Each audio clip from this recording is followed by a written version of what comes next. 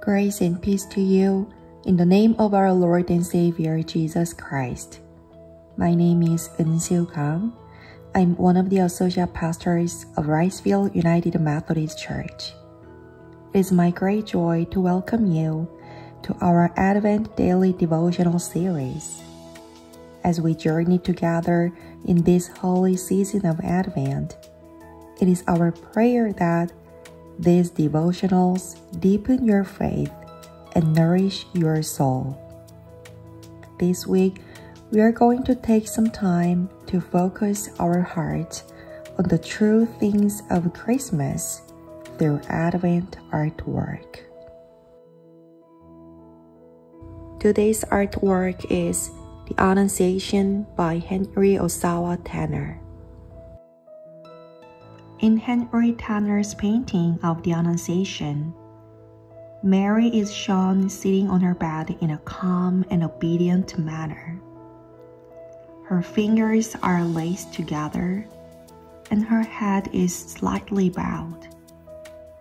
The bed covers have fallen to the floor, and a bright light is coming from the other side of the room.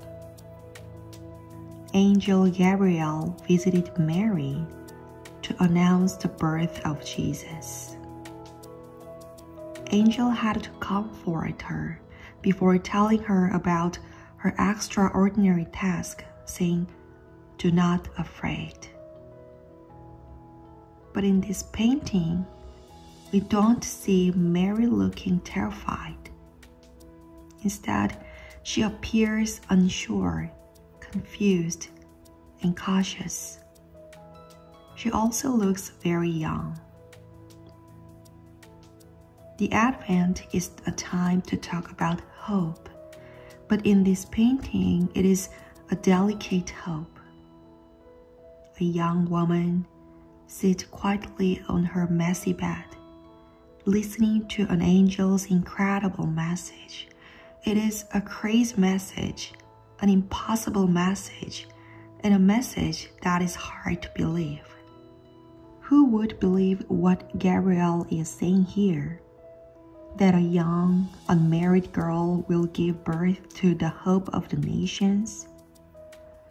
That a nervous virgin will become the mother of a king, a ruler over all of Jacob's descendants? By showing Mary at this moment, Tanner seems to make us wait in the suspense between the angel's announcement and Mary's surprising response. It is like a moment when everyone, including the angels in heaven and all of creation, takes a deep breath and wait. And we wait too.